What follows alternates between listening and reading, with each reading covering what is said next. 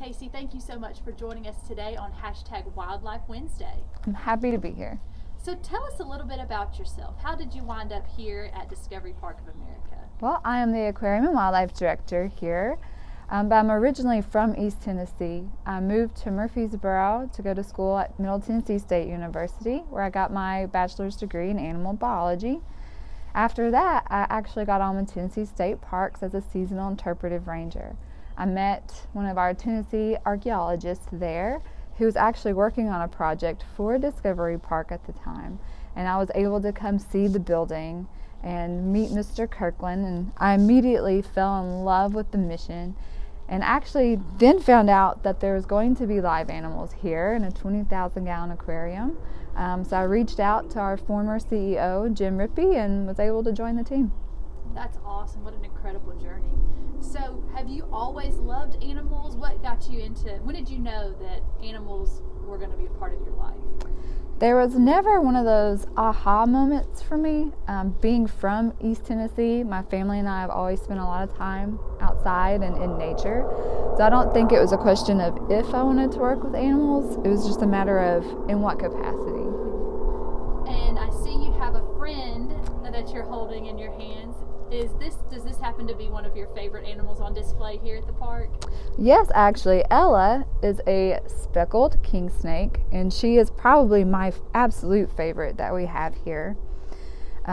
She's extremely docile, but as you can see, she's also very inquisitive and curious.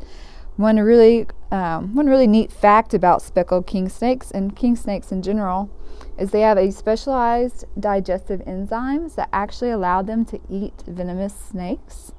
So if you ever see these guys in your backyard, they're good to keep around.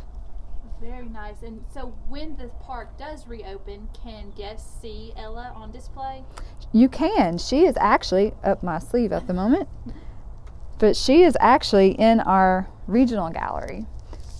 She, along with our northern pine snake, our eastern milk snake, and a rat snake. And I know that that as a wildlife director, you have to come up here, even though the park is closed, to feed the animals. So when do you feed Ella? So our snakes get fed every Monday afternoon, and our guests will actually be able to see this when we do reopen up. Right now it's at 3 o'clock. What do they eat? So we feed them frozen mice that we warm up under heat lamps for them. Oh, I bet it's a delicious meal for them. So if somebody wants to pursue a career as a wildlife director or just in wildlife in general, what advice would you give them? Take on as many internships as you possibly can, or even just volunteer work. There are so many different areas that you can go into, even just in the animal field. If you want to be a herpetologist or an ichthyologist, just do as many as you can and see what you actually enjoy doing. Well, thank you. And I have one last question for you.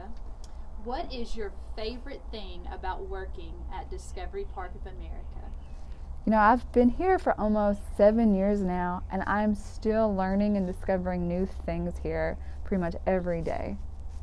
That's awesome. Well, thank you so much, Kacey, for joining us for Wildlife Wednesday. Is there anything else you'd like to tell our followers? Well, if you're interested in more Wildlife Wednesday videos, be sure to tune in next week. Perfect. Thank you, Kacey. Thanks, Katie.